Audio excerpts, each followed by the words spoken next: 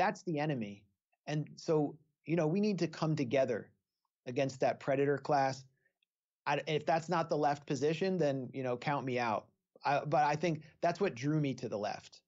What drew me to the left was the anti-authority tendencies, the opposition to mass surveillance, the opposition to war, the questioning of authority, the suspicion of corporate media, the absolute contempt for elites. And I find that, a lot of people are experiencing those same sentiments, and they're just being told that they don't fit in, or they're demonized.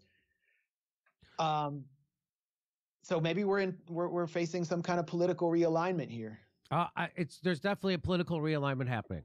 I don't know how it's going to shake out, but it's weird because the Democrats became Republicans a long time ago, but now people who consider themselves lefties inside the Democratic Party are now espousing right-wing authoritarianism. And the people who aren't considered on the left are the ones fighting against authoritarianism.